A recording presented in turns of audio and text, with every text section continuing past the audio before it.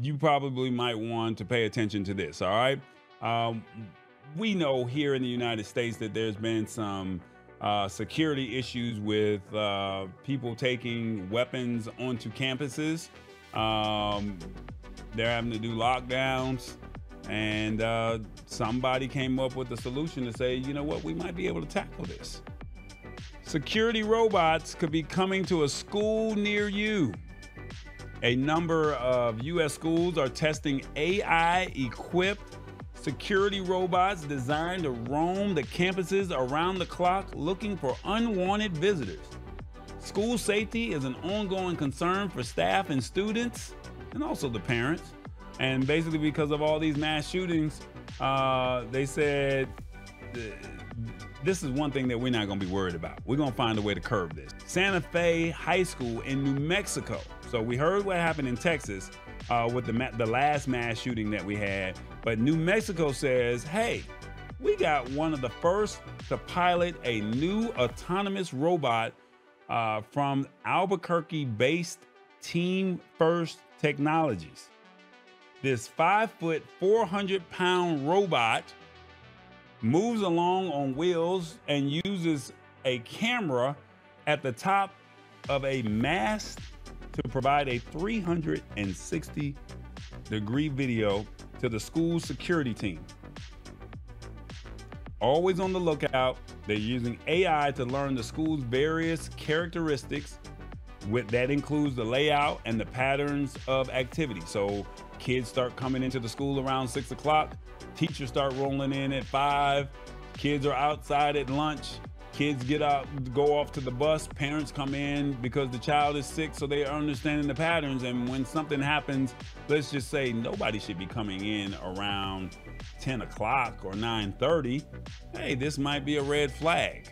So they're saying the robot can recognize aggressive or unusual behavior and move toward a perceived intruder, letting them know that they're being observed while buying time for security to respond. Now, my thing is, what are you going to do? Are you going to just walk up to them and say, intruder, intruder? I mean, I don't know.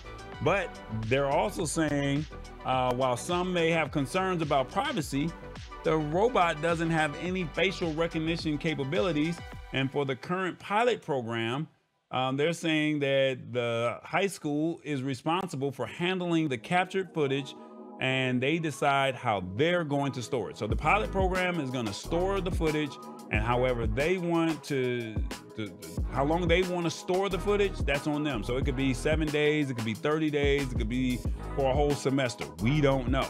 This is all on them, okay? They're also saying a teacher at the school